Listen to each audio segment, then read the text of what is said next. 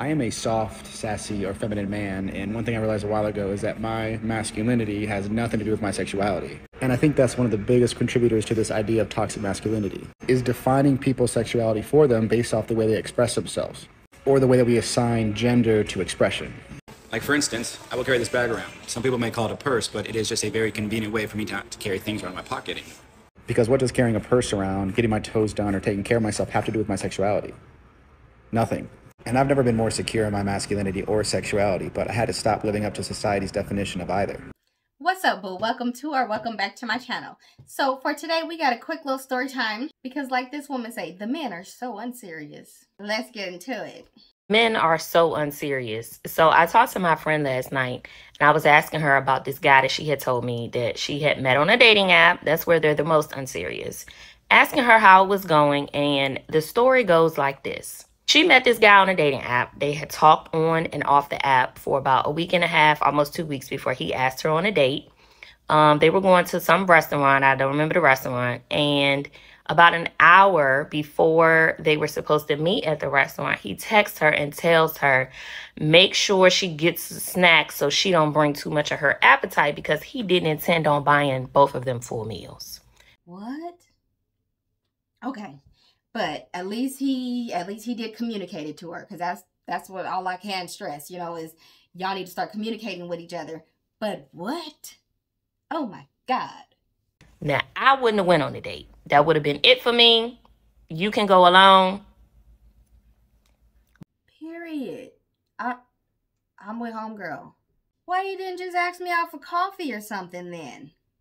But that's just me. She continues to talk to the guy even after the date. She said the conversation was okay, but she continues to talk to him. About 2 weeks go by and his birthday weekend is coming up. And so he had been subtly hinting that he wanted to spend some of his birthday with her.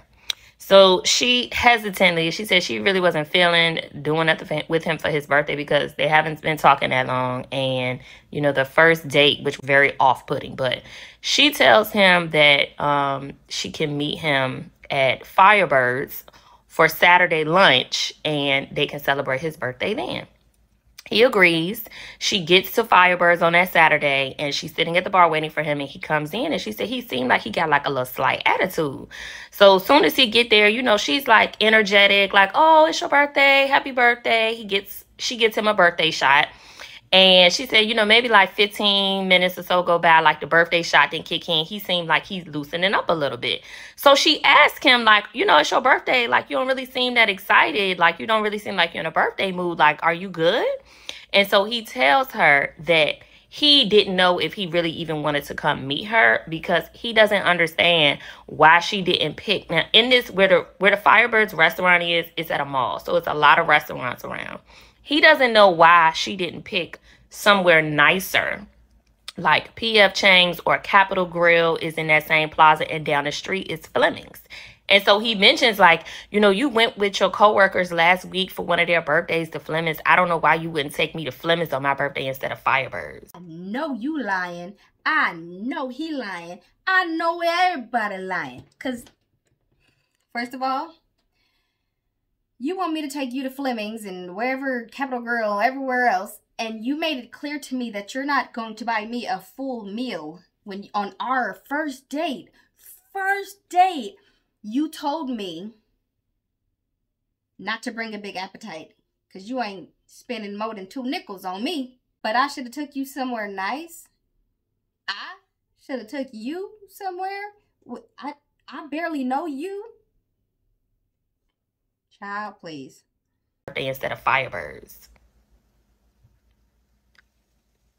Come again? I forgot to mention that part of the reason that he knew that she had gone to Fleming's the week before for her coworker's birthday is because she met him after that dinner at a bar. He invited her out for a drink.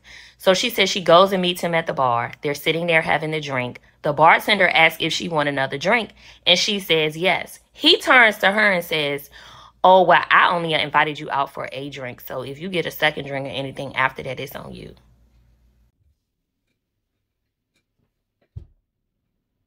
Stop it. Stop it. So you Why do you keep meeting up with this man? Why do you keep spending time with him? He keeps making it clear that he don't like you enough to spend his money on you. But he damn sure wants you to spend your money on him. This is weird AF.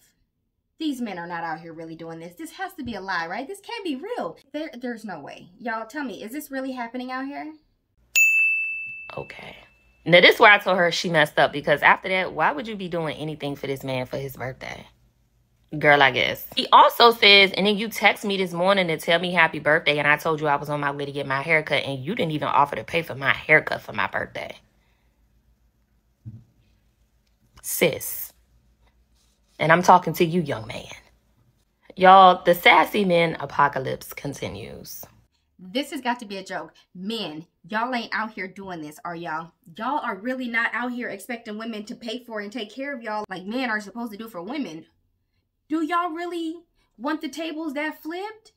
If you've been on the internet at all lately, you've learned that we are in a pandemic and it's not.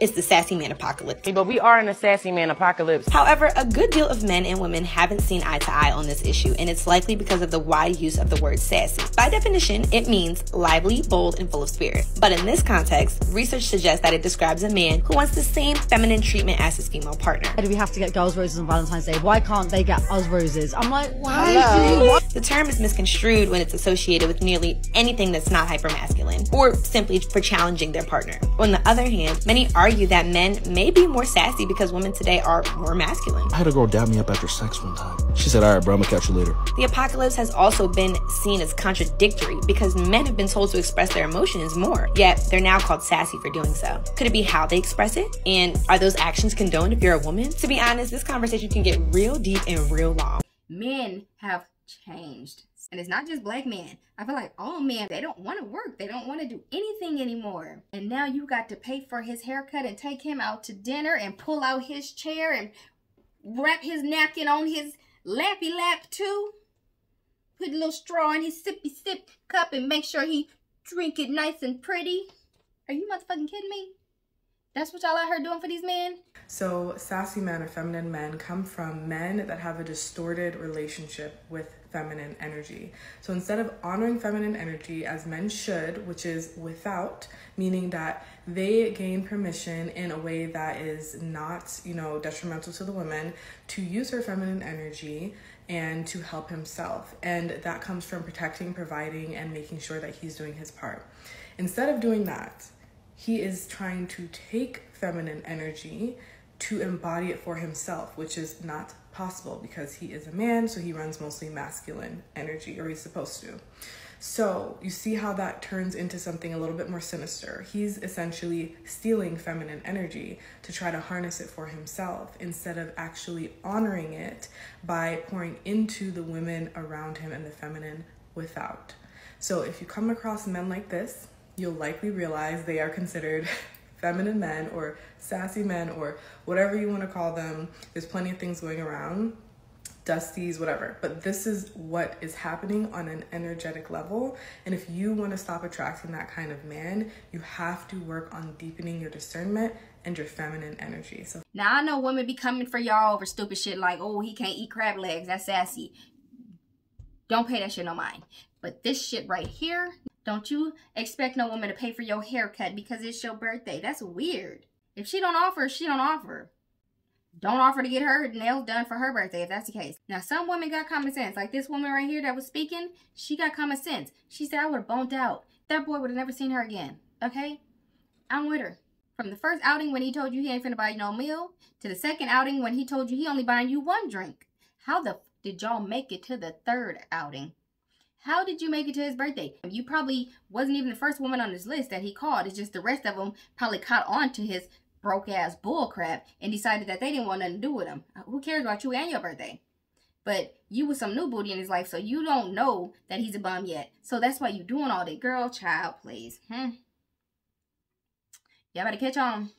So there's definitely a rise in amount of women that are calling men sassy online. But if the shoe fits, you have to worry. Because if you are a big hardback horse of a man and you decide that you want to insert yourself into female business, honey, you are a sassy queen, because real men are not arguing with women. Anytime you get online and you decide to disrespect a woman, pick on a woman, say derogatory things to her because you don't like what she posted, you don't like a comment she made, honey, you're a closeted homosexual man, because you would never keep that type of same energy with another man your size, bigger or smaller. You won't have that same energy for a man. You be like, nah, bro, it's all good, trying to cop a plea. But with a woman, you'll go toe to toe with her. Baby boy, you sassy as fuck. Okay, real men are gonna sit there and worry about their bag, their household, and do what they have to do as a man, not argue with women on social media. So before you argue with a woman, make sure you're not acting like a zesty señorita, because you will be called so. They want to be the stay-at-home dad now. They want to cook and clean and wash those dishes while expecting you to do it too. I don't know what the hell these men want no more. Shit is wild, okay? Everybody going crazy. You men are going crazy. And I keep hearing men are competing with women. Shoot, I'm starting to believe that shit. The bar is in hell. Y'all got to raise that a little bit, okay? Because y'all down there scorching with the bar. I can't do it. That's what I feel about it. If you like this video, give me a like, boo. Don't forget to subscribe, and I hope to catch you in the next one.